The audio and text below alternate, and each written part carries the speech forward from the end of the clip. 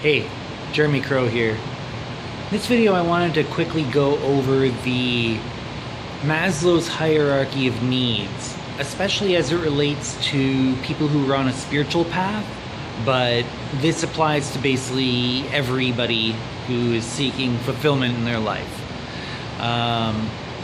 So Maslow's hierarchy of needs, what this is, and I'm going to basically go over the main two bottom levels, the foundation of the pyramid, as it were. So essentially what this is that it's this hierarchy of needs. So the first set of needs is the most pertinent at any given time. And if anything is not fulfilled from that list of needs, it's very difficult to kind of start to address the other more subtle needs. So what I'm talking about here is the very first level is physiological. So these are the physiological needs of the organism itself. So in other words, the kinds of things you need in order to survive as an organism. You need oxygen, you need water, you need food, you need to be able to keep your core body temperature between a certain range of temperatures, not too hot, not too cold. And you do this through clothing and shelter and things like that. So now if you don't have any of those things, it's going to be really difficult to kind of focus on achieving anything from the higher levels of this hierarchy. So for example, if you are having a hard time getting access to oxygen, you're probably not going to be doing a tarot reading for guidance. You know, you're probably not going to be contemplating your next career move. You know, you're going to be spending 100% of your time and resources into achieving that oxygen. You know, you need that oxygen. It's absolutely vital, and you can't move on without it. So that's, you know, there are other less dramatic needs in this section, but they are very important to cover. So these are things that you need to make sure that you have access to. Otherwise, you're not going to be, you know, meditating. You know, for one thing, if you're not able to meet those needs, you're going to be dead, and your brain is going to decompose or be cremated or something, and it's kind of going to be hard to meditate and try and change your brainwave states when your brain doesn't work anymore. So that being said, the next level above physiological needs would be the level of safety and security.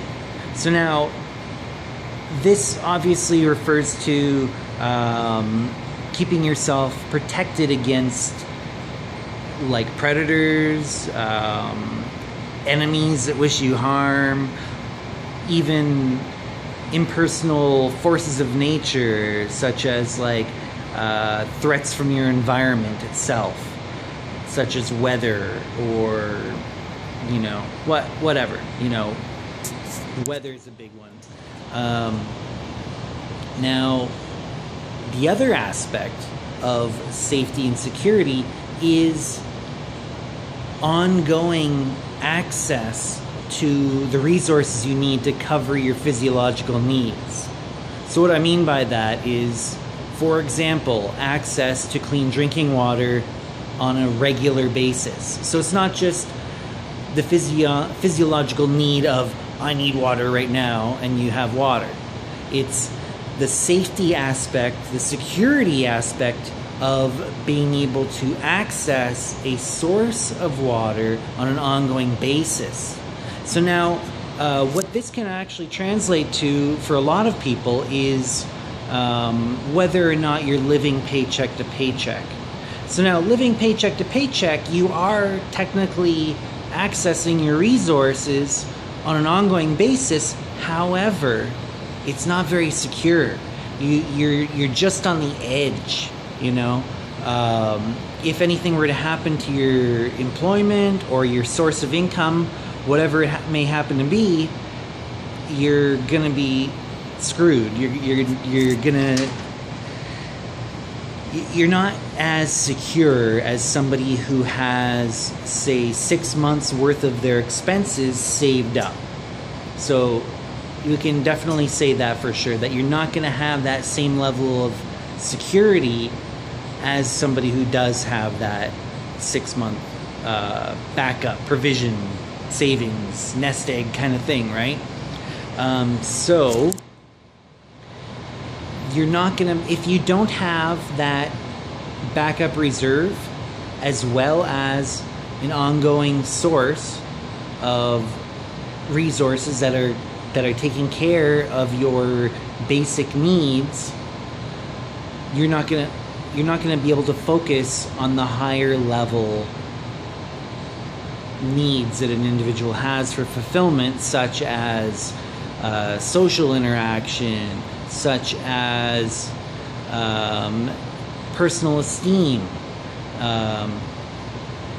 things like that, right? So you're not going to be able to have social engagement nearly as much if you don't have any disposable income. So if 100% of your income is going towards fulfilling your basic needs every month, and you're just living, like I said, paycheck to paycheck, it's going to be a lot harder to even focus on, you know, going out and having fun. But even when you do, you don't have the same level of resources you need to really kind of go out and have fun. So, you know, there's ways around it. There are ways of kind of jumping the levels. But the thing is here, you have to take into consideration that you're building on shaky ground when you jump levels.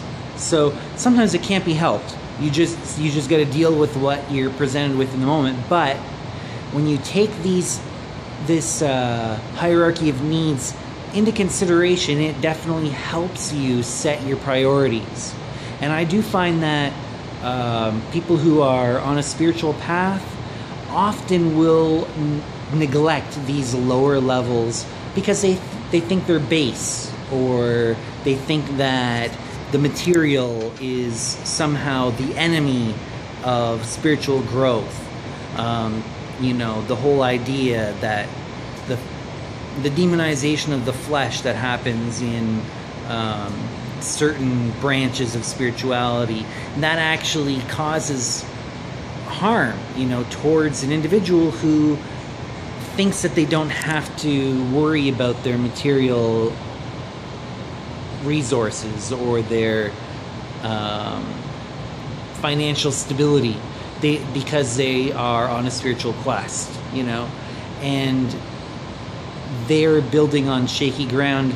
The littlest thing can come in there and tumble the whole house of cards down. So that's why I think it's so important for people who are on a spiritual quest to take care of those basics, to make sure that they have a stable income coming in, that they are living below their means so that they can save up money so that they have that basic reserve in place just in case their main source of income dries up. For whatever reason, they do have that 6 month period, that grace period that they've kind of built up for themselves, that it's not going to disrupt their entire lives if they lose their job, or if their business collapses, or their specific stream of income that they're getting the most of their money from dries up for whatever reason. It's not going to throw everything into chaos. You know, it gives you a lot of breathing room. So this is important on a spiritual quest, to make sure that you have your financial situation under control, and that you have all the basic necessities of life there for you, and that you have a reasonable assurance of having such indefinitely into the future as far as you can. So that will help with the spiritual quest, even on a subconscious level, to have that stability in the financial and material realm will allow you to put more of your resources in terms of focus and energy into the more esoteric pursuits. So that's the really important thing that I wanted to get across to you in this video. If you do enjoy videos on spirituality, on entrepreneurship, on healthy living, then definitely subscribe to this channel or click the like button on the page, depending on where you're viewing this video. And go ahead and tag somebody or share this video with somebody who you think might benefit from it or that you think might enjoy it.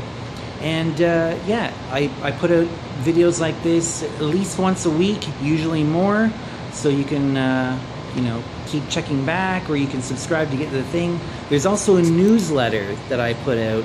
It's only every 2 weeks, but it kind of rounds up the different piece of content I put out there since the last issue. You can go to jeremycrow.com/newsletter.html to sign up there, and you will get a free 26-page ebook, which is actually the full grade book of the first degree of the Ziggurat of Enki, an open source esoteric order based around Mesopotamian mythology.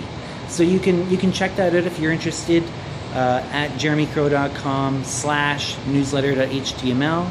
And until next time, guys, stay lucid.